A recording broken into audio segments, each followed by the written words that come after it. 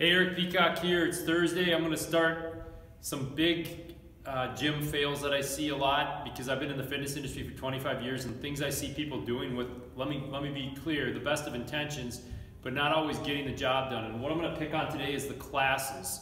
A lot of, especially women, like to go to classes, go to fitness classes. They like the teacher. They go to classes, but they're not getting results. All right? So yes, classes are social, they're fun, they can be a good workout, but if you want to see your body change, you want to see results, you got to see progress. And here's 3 things that you don't get from the classes. And we've had a lot of clients come in here that have been doing fitness classes at different facilities. And I think it's great to exercise, but if you want to see real progress, here's 3 things you have to consider. Number 1 is there's inconsistent progression, meaning how do you know that from one class to the next you're pushing a little bit harder, a little bit longer, you're increasing your weight? You don't know because every class is random, it's taught by different teachers. So it's hard to know if you're actually making progress with your fitness because we want to be able to have something to track and measure. And if you don't have anything to track and measure, you're just you're guessing. Number 2 is lack of strength training.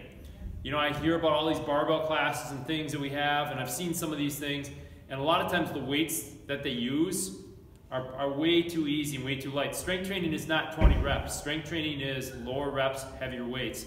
And I always kind of joke, it's not pink dumbbells, but it's actually weights that are going to challenge you. And a lot of times in these classes, people don't really know what weights to use, and they kind of grab stuff, and they can kind of just rep them out because they're not strong enough. They're not challenging them the way that they should. So it's hard to figure out what weights to use. There's not really truly strength training going on. We should call it more endurance training for what it is. But if you want to see your body change, you gotta hit all fiber types. So if you're only doing high reps, you're only hitting one fiber type. So that's one other limitation. Number 3 is lack of coaching. A lot of the classes have a lot of people in them, 20 to 30 people in a class. And it's hard for that trainer or that coach in the class to do an effective job of help teaching people form. So when the classes get big, yeah, it brings a lot of energy in. And it's fun, it's social, there's good music, but are you getting coached on your form? I know one of our recent people that came in here said just as she was getting set up for one of her exercises, they changed to a new exercise, so she never got coached on how to set the exercise up and do it properly. By the time she got going, another exercise was starting. So yeah, classes are great if you do those as a supplement, but nothing's going to beat a structured, progressive program that's going to be able to track your improvements, and it's going to force you to get better every week. And I'll just give you a little pitch for our semi-private program. So if you like a group mentality, not too big, we have semi-private training here. It's 4 to 6 people. 4 to 6 people allows our trainers to modify accordingly, to help coach on form.